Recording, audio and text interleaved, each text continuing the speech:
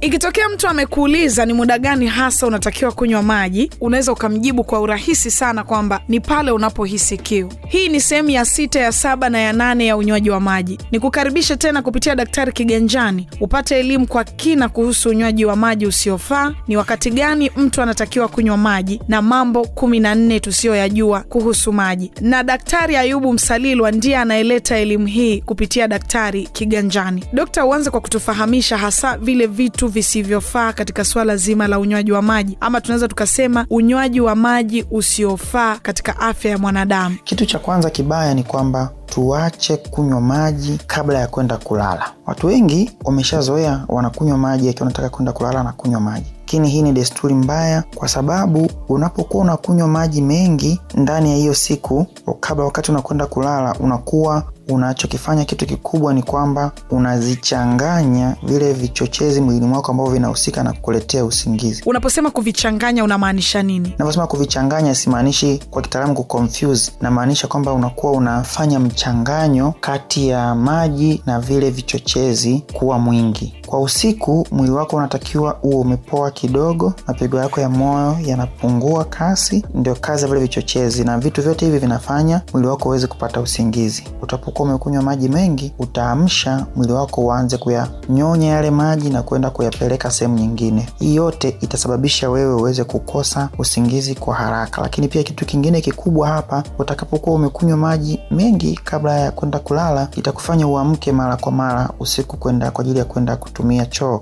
na kwa kufanya hivyo utakuwa unakatisha basi ule mzunguko wa usingizi wako. Kukatisha mzunguko wa usingizi wako, utaamka umechoka zaidi badala ya kufanya wewe uweze kupumzika. Kitu kingine kibaya ni ule unywaji sasa wa maji usiku. Siongelee kabla ya kwenda kulala, naongelea ukiwa sasa umelala. Vivyo hivyo, kama kuna wale watu wanaamka usiku kunywa maji, nao wanafanya kitu hicho ambacho nimekiongelea hapo juu. Maelezo ni yale yale yanafanana, na hivyo tuache kunywa maji tukiwa tumelala. Tutaamka mara kwa mara, tutavifanya vile vichochezi ambavyo vinahusika na kutengeneza usingizi vijichanganye na maji, na hivyo kupungua ule ubora wake. Kitu cha 3 ni kwamba usinywe maji kwa haraka unapokuwa umekula vyakula vyenye chumvi sana. Ni kwamba unapokuwa unakula vyakula ambavyo vina chumvi nyingi, huwa kitu kikubwa ambacho kinakwenda kutokea mwilini wako ni kwamba ile pressure ya damu huwa inaongezeka, shinikizo la damu linaongezeka. Na hii shinikizo la damu likiongezeka inafanya vitu vingi sana vitokee. Uzalishwaji wa mate unapungua,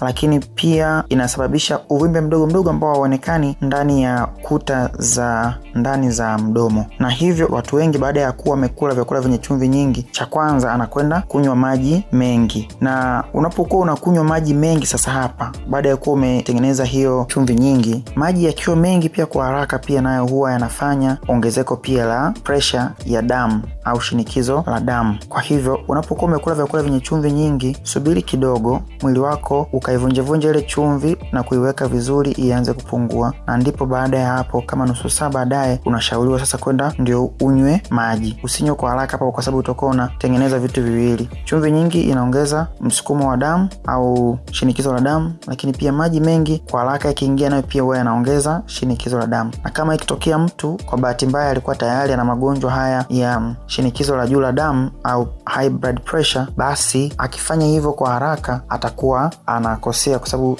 ile pressure yake itakwenda juu kwa haraka. Mpaka hapo umetufahamisha mambo 3 tu yasiyofaa ambayo mtu huyafanya kuhusu unywaji wa maji. Vipi kuhusu jambo la 4 na kadhalika? Kitu kingine cha 4 ni kwamba mtu anaamka asubuhi alafu hanywi maji kabisa. Hiki ni kitu kibaya. Mwili wako unafanya kazi usiku mzima, vichochezi vinafanya kazi na machujio ya mwili yanafanya kazi. Utakapokuwa umeamka asubuhi, kwa namna moja au nyingine unakuwa umepoteza maji mengi usiku kupitia ngozi yako, kupitia kuhema, na kwa kufanya hivyo maji kiwango kidogo kinakuwa kimepungua. Sasa usipokunywa maji mengi asubuhi utakuwa unakosea. Kwa hivyo kama unaweza asubuhi ukiamka, kunywa maji kwa namna yoyote ambayo unaweza kunywa. Kama utakunywa maji kupitia chai, basi kunywa chai. Kama utakunywa maji kupitia juisi, kunywa juisi. Na kama unaweza kunywa maji yenyewe kidogo, unywe maji. Lakini dokta, kuna muda unakuta mtu anakunywa maji ya moto asubuhi. Huu unywaji unafaa? Hapana, sayansi haituambii kwamba lazima unywe maji ya moto mengi asubuhi. Sayansi inakwambia tunatakiwa tunywe maji tu ambayo yako safi na salama. Tunywe maji asubuhi.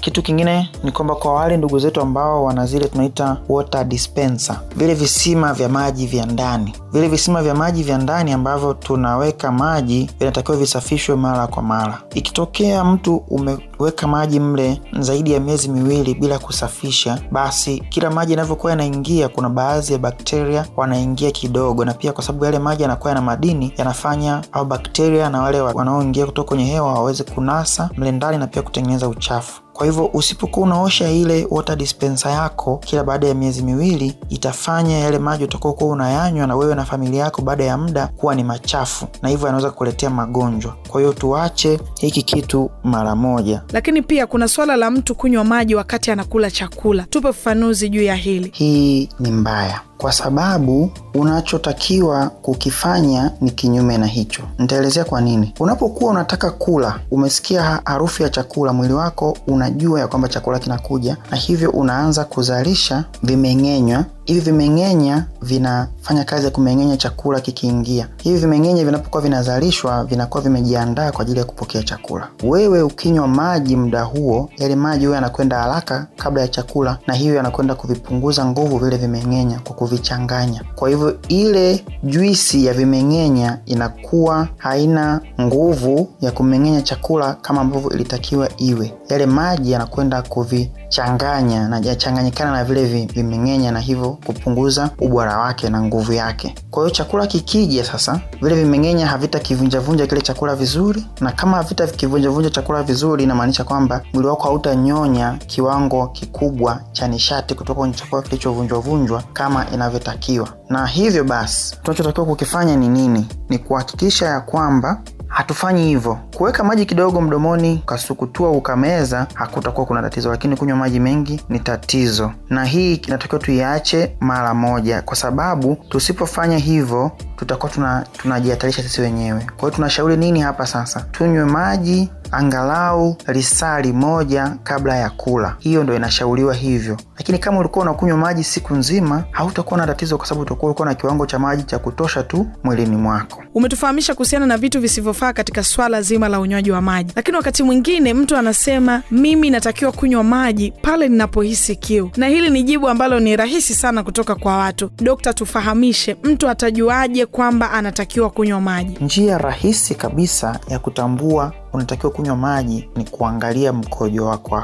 Mkojo hautaki kuwa na rangi ambayo ni kama maji. Kawaida uwe na rangi ambayo ni kama ya mawingu, lakini ni rangi ambayo haionekani. Tunasema cloudy color. Ile rangi ya mkojo itakwambia. Nikienda nikikojoa, mkojo wangu ukiwa una rangi ya unjano, wengine mpaka unakuwa na rangi kabisa ya rangi ya dhahabu, hiyo inamaanisha kwamba mwili wako hauna maji ya kutosha. Kwa hiyo kitu cha kujua ya kwamba natakiwa ninywe maji sasa hivi, angalia mkojo wako. Ukikojoa mkojo ambao una rangi ya mawingu, sio nyeupe, basi inamaanisha kwamba mkojo wako una maji ya kutosha, na hii inaashiria kwamba kuna maji ya kutosha ndani ya mwili wako. Na kama utaendelea kunywa maji kama nilivyokufundisha hapo juu, kwa kunywa kidogo kidogo kadiri muda unavyozidi kuendelea, hii itakufanya uwe na maji ya kutosha mwilini mwako. Pamoja na elimu kwa ujumla uliotupatia kuhusu swala zima la unywaji wa maji, umuhimu wake, kiasi gani cha maji mtu anachotakiwa kunywa, dalili zinazoonyesha kwamba mtu hanywi maji ya kutosha, ikiwa ni pamoja na njia 4 za kumsaidia mtu mwenye tatizo la kutokunywa maji, si mbaya tukifahamu mambo 14 tusiyoyajua kuhusu maji. Kitu cha kwanza, maji yanaongeza nguvu na yanapunguza uchovu, kwa sababu ubongo wako umetengenezwa na seli.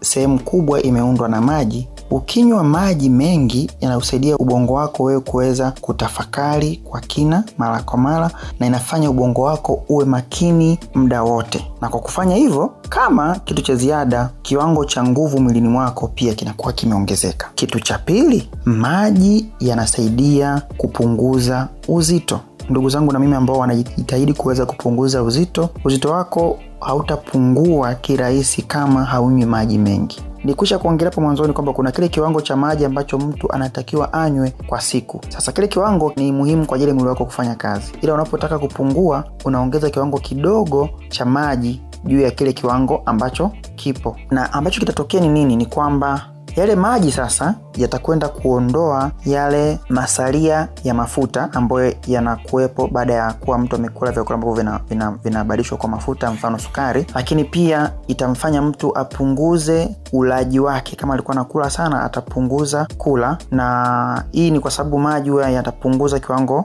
cha njaa ambacho mtu anakuwa anakipata kama ana maji ya kutosha mwilini mwako, na kwa kufanya hivyo itaongeza ule utendaji wako wa kazi wa mwili wa kwako, na ikiongeza utendaji wa kazi wa mwili maanisha kwamba nguvu nyingi zitakuwa zinatumika, kiwango kingi cha mafuta kitakuwa kinavunjwa, na mwisho utakuwa wewe unapunguza wingi wa kiwango ambacho cha chakula ambacho kinabadilishwa kutoka kwenye usukari kwenda kuhifadhiwa kama tabaka la mafuta. Kwa kufanya hivyo utakuwa umepunguza uzito. Kitu cha tatu ni kwamba maji yanafanya ngozi yako inawili na kuwa nyororo, kwa sababu ngozi imeumbwa na seli ambazo zina maji. Maji yakiwa mengi yanapunguza mikunjo ndani ya ngozi yako, na hivyo inakuwa ni kama tiba asilia ya kufanya uonekane ukiwa na umri mdogo wakati hakika umri wako ni mkubwa. Kitu cha 4, maji yanaipa nguvu akili yako.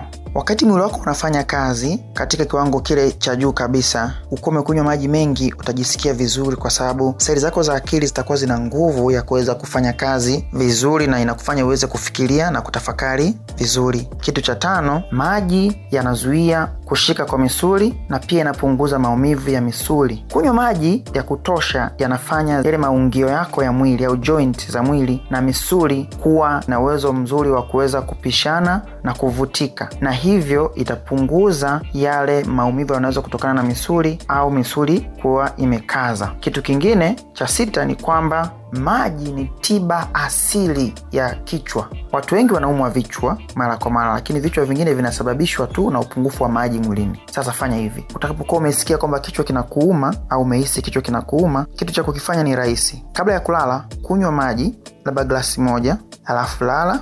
Ukishalala, weka mto ambao tunatumia kulalia chini ya miguu yako, alafu lala kwa ulalo kabisa. Baada ya nusu saa utasikia tofauti na kile kichwa mara nyingi kitapona, kwa sababu hii ni dawa ya asili ya maumivu ya kichwa. Kitu cha 7, maji yanafanya tuna hali ya usawa katika vile vimiminika vyetu vya mwili. Tukinywa maji ya kutosha, yanafanya vile vimiminika vya mwili viwe vizuri, na hivyo inasaidia usafirishaji wa vitu vingi ndani ya mwili wako. Inasaidia kusafirisha nishati, inasaidia kufanya joto lako la mwili liwe sawa, lakini pia inasaidia kuweza kuvunja chakula. Kitu cha 8 ni kwamba maji, kama tunavyosema, ni uhai. Maji yanatoa uhai. Vitu vyote duniani vinaishi kwa sababu vinategemea maji kwa asilimia zaidi ya 90, na viumbe vingi miili yao imeumbwa na seli, na seli nyingi zimeumbwa na sehemu kubwa ya maji. Kwa hivyo inamaanisha kwamba tukitoa maji katika ile sehemu ya seli, tunapunguza uhai kwa asilimia hizo 60 na kadhalika. Sasa bila kuwa na uhai kwa asilimia 60, maana yake hakuna uhai. Kwa hiyo maji yanaongeza uhai. Faida nyingine, maji ni pesa,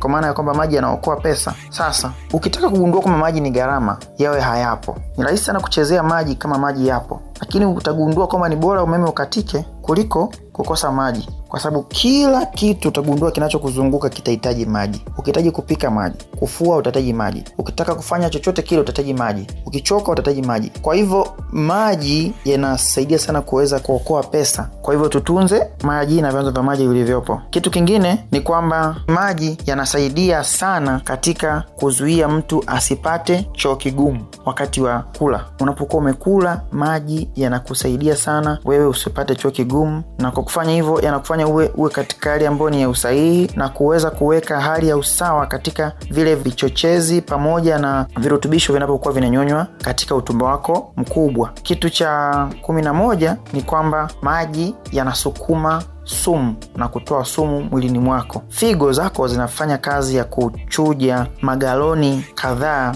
ya damu kwa siku. Tunaziita sisi quarts of blood, zaidi ya 200 kwa siku. Sasa kwa kufanya hivyo, inamaanisha kwamba tunatoa zile sumu ambazo zipo kupitia mfumo wetu wa mkojo. Kwa hivyo zile sumu ambazo zinakuwa kwenye mabaki ya chakula, ule nitrojeni pamoja na kemikali nyingine, zinatoka kupitia mkojo wako, kwa sababu wewe unatoa kupitia figo. Ukinywa maji ya kutosha, unazisaidia figo kuweza kuchuja hizo sumu kwa urahisi. Namba 12, maji yanaongeza kinga ya mwili wako. Unywaji mwingi wa maji unasaidia inatusaidia sisi kuweza kutoa taka mwili, matabaka, na inaufanya mwili wako uwe na hali ya kuwa na maji ya kutosha. Magonjwa mengi yanasababishwa na mtu ambapo anapokuwa anakosa maji ya kutosha. Unapokuwa na maji ya kutosha mwilini mwako, mwili unaisaidia ile kinga ya mwili wako kuweza kupambana na vijimelea vya magonjwa. Kwa sababu kama nilivyosema, kinga imetengenezwa na seli, na hizo seli zina maji ndani yake. Kwa hivyo hizi seli zikiwa zina maji ya kutosha zitafanya kazi vizuri na kufanya mfumo wako wa kinga uweze kufanya kazi vizuri na kupunguzia uwezekano wa kupata magonjwa kama vile kikohozi. Inasaidia mwili wako kuweza kupambana na saratani, inasaidia mwili wako kuweza kupambana na magonjwa ya moyo. Alafu kitu cha 13 ni kwamba maji yapo katikati. Maji sio kimiminika ambacho kina hali ya utindikali au hali ya ubezi. Hii inamaanisha kwamba maji yana kipimo cha katikati. Hiki kipimo cha katikati yanafanya maji yaweze kuingiliana na vitu vingine vyote. Na hivyo kwa sababu hiyo inamaanisha kwamba maji yanaweza kuipunguza ile hali ya utindikali mwilini mwako, hali ya ubezi. Na hivyo kwa kufanya hivyo usaidia mwili wako uweze kufanya kazi vizuri. Kwa hivyo ukinywa maji unafanya mwili wako usiwe na asidi nyingi mwilini mwako, na hivyo mwili wako utaweza kufanya kazi zile za kila siku vizuri kama vile kuvunja chakula kadhalika. Daktari Kiganjani ni channel namba 1 ambayo itakupatia elimu ya afya kwa ujumla. Tunapatikana saa 24 kupitia Instagram pamoja na YouTube channel yetu kwa jina moja la Daktari Kiganjani. Na kukumbusha kusubscribe ili kuweza kupata updates kila tunapokufikia. Asante kwa kuichagua Daktari Kiganjani. Mimi ni Anatolia Gabriel na Dr. Ayubu Msalilwa. Endelea kuwa karibu nasi.